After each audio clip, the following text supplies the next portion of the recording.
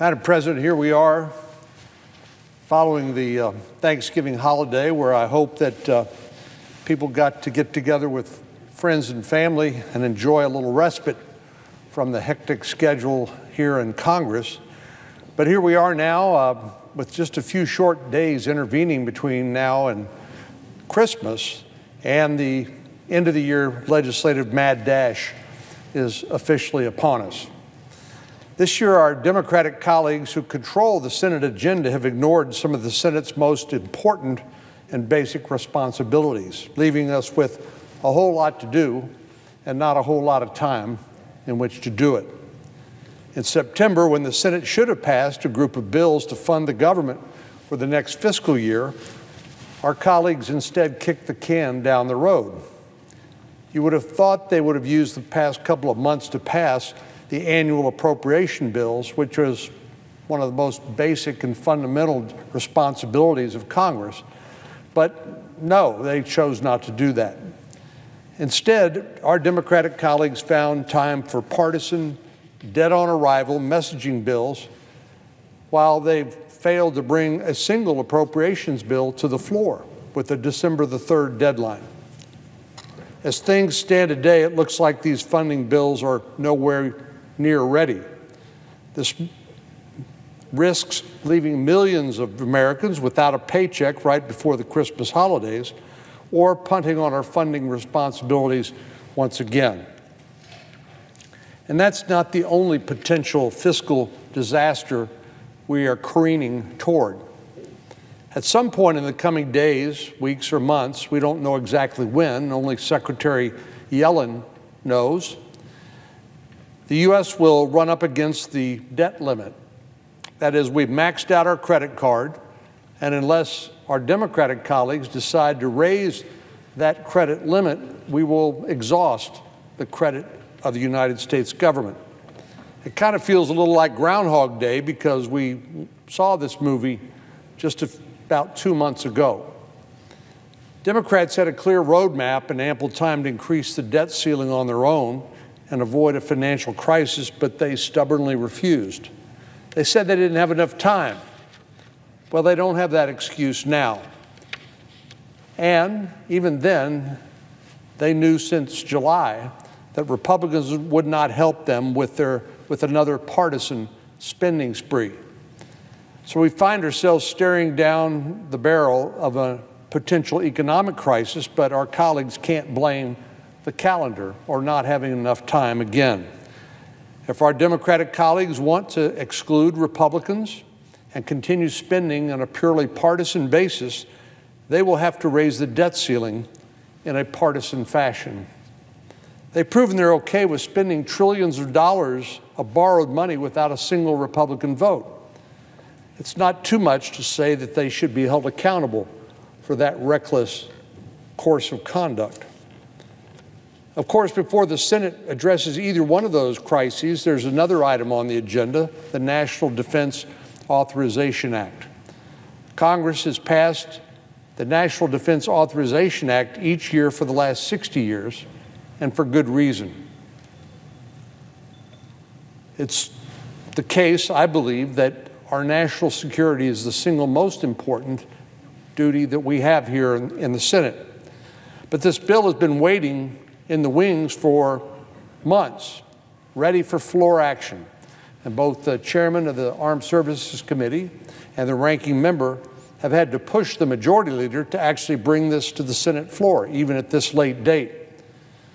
So 2 weeks ago, before the Thanksgiving holidays, the Senate finally began consideration of the Defense Authorization Act. And we hope we can actually do what the Senate's supposed to do, which is to vote on amendments to that bill and then pass it in the coming days.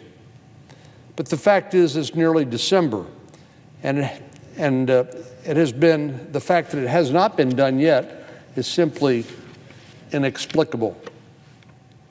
Now, with such a big to-do list and so little time to do it, you'd think our colleagues would be laser focused on this hefty end-of-the-year agenda: funding the government, avoiding a debt crisis, strengthening our military, and supporting our volunteer military forces and their family, None of the Senate's most basic responsibilities have been attended to.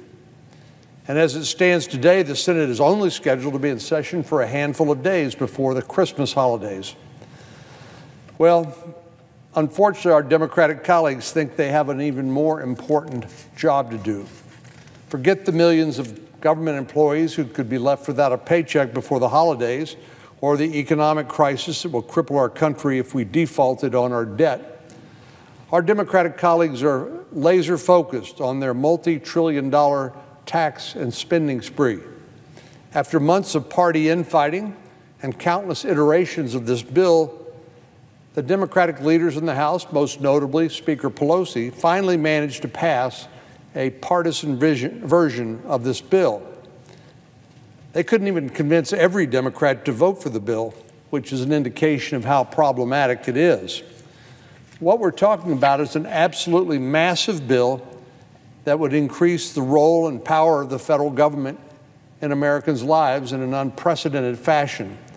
It would reshape how we take care of our children, our health care system, our energy, our educational systems. Virtually every aspect of American citizens' daily lives would be affected by this monstrosity. And of course, these programs don't come cheap. But Democrats have pulled every gimmick in the book to hide the true cost. They've filled this bill with arbitrary sunsets and cliffs and expirations that make these programs appear to cost less than we know they actually will. One example is the expanded child tax credit. As originally drafted, this policy was a temporary measure in their bill that became law in March, just 8 months ago. Earlier drafts of the so-called Build Back Better legislation would have extended that policy through 2025, even though it seemed all but certain that Democrats would later try to make it permanent. When Democrats needed to cut the overall price tag of the bill to convince their own members to vote for it, the expanded child tax credit was scaled back to a one-year extension. But nothing's really changed. I have no expectation that this or a number of other so-called temporary programs in this bill will actually expire. As President Ronald Reagan once famously said, the closest thing to eternal life on earth is a temporary government program. If all the temporary provisions in this bill are made permanent, it will cost a whole lot more than is advertised. And the budget experts at the University of Pennsylvania's Wharton School of Business have given us an estimate of how much more it will cost. Of course, there's President Biden, who said it will cost zero. Nobody believes that. Others have said, well, it's a $1.75 trillion bill. And I would argue that based on all the budget gimmickry, you can't really believe that either. The University of Pennsylvania Wharton School of Business pegs the price at close to $4.6 trillion over 10 years. That's the budget window, more than 2.5 times the amount Democrats have previously stated. The Committee for a Responsible Federal Budget agrees with that estimate. They estimate that the true cost of this bill would be approximately $5 trillion over the next 10 years. That's $5 trillion in largely borrowed money that will have to be paid back by somebody. That's a whole lot more than the $1.75 trillion price tag that the press has reported based on the incredible estimates that our Democratic colleagues have provided. Of course, that flies in the face of President Biden's estimate that it would cost nothing. Well, again, we understand that is not true, and the $1.75 trillion price tag is not true either. Last week, I sent a letter to the leaders of the Congressional Budget Office and the Joint Committee on Taxation requesting a true cost estimate for this bill. The American people deserve a full and complete picture of the real-world price of this legislation. And before voting on the bill, every member of the Senate, both Republicans and Democrats, should want to know how much this legislation is going to end up costing the American people. The price tag of this bill is deeply concerning. But that's only part of what makes this legislation so dangerous. As I said earlier, it dramatically increases the role of the federal government in every aspect of our lives. It drives up taxes on working families. It harms our energy security, and it hurts our competitiveness on the global stage, which hands a big win to China. That apparently is the priority for our Democratic colleagues right now, not the looming debt crisis or potential government shutdown. They're focused on legislation that actually does more harm than good.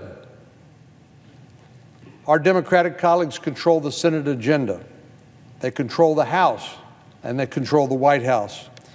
They control every lever in the legislative process here in Washington, D.C. And this is how they've chosen to use that power. Our Democratic colleagues continue to prove that they are not doing what's best for the American people. If it was, then there would be an effort to build a bipartisan consensus for this legislation. Instead, they're using raw, partisan political power to jam through an agenda that they know will end up costing somewhere around $5 trillion, and that will permanently alter the relationship of the American people to the federal government. For our country's sake, I hope something changes between now and the time we actually take up this partisan tax and spending spree bill that's been passed by the House of Representatives. I yield the floor.